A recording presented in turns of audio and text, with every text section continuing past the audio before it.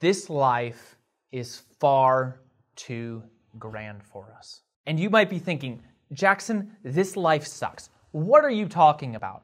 Have you been living under a rock? Do you not see all the pain, the heartbreak, the chaos, and the confusion? What are you talking about? This life is too grand for us. Are you living off in some fairy tale world?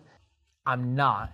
I say this life is too grand for us because by God's strength, amidst all of the pain and heartbreak, we don't lose heart. Read with me in 2 Corinthians 4. It's a bit of a longer passage, so stick with me. In verse 7, it says, "But we have this treasure in jars of clay to show that the surpassing power belongs to God and not to us. We are afflicted in every way, but not crushed, perplexed, but not driven to despair, persecuted, but not forsaken, struck down, but not destroyed." We're always carrying in the body the death of Jesus so that the life of Jesus may also be manifested in our bodies. For we who live are always being given over to death for Jesus' sake, so that the life of Jesus also may be manifested in our mortal flesh.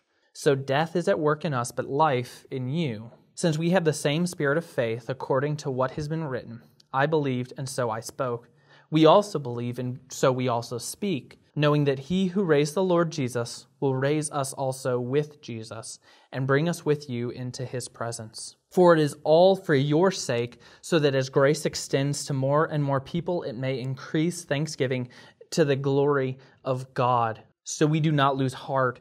Though our outer self is wasting away, our inner self is being renewed day by day. For this light, momentary affliction is preparing for us an eternal weight of glory beyond all comparison, as we look not to the things that are seen, but to the things that are unseen. For the things that are seen are transient, but the things that are unseen are eternal. I see all of the pain and the heartbreak and the chaos and confusion, and I know it's hard. There's days where the weight of life feels like it's just too much to continue.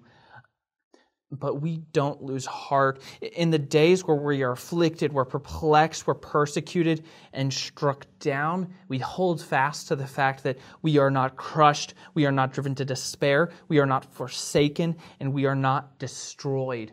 We carry around the death of Jesus with us so that we also might carry around the life of Jesus with us. Every day we feel those effects of our outer self being wasted away. It gets harder and harder to go on, but also our inner self is being renewed by Christ day by day. So we may be getting weaker in our physical bodies and our outward self, but we get stronger day by day by holding fast to God.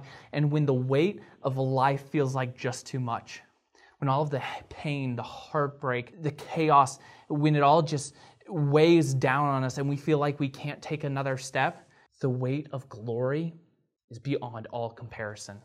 The weight and grandeur of that glory of God that we get to experience one day in full, it's beyond comparison. Today we see in part how God is working in our lives. One day we get to see him in full and worship him, and that's beyond all comparison. All of the weight we feel now, all of the weight that crushes us and it brings us down now, it is nothing compared to the weight of glory that we'll see one day in heaven when we all get together and we worship God for eternity. So I have one question for you. How are you going to look to the things that are unseen this week?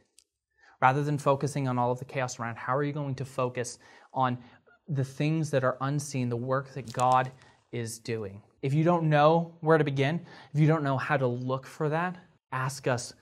Let us know in the comments. We would love to have that conversation with you.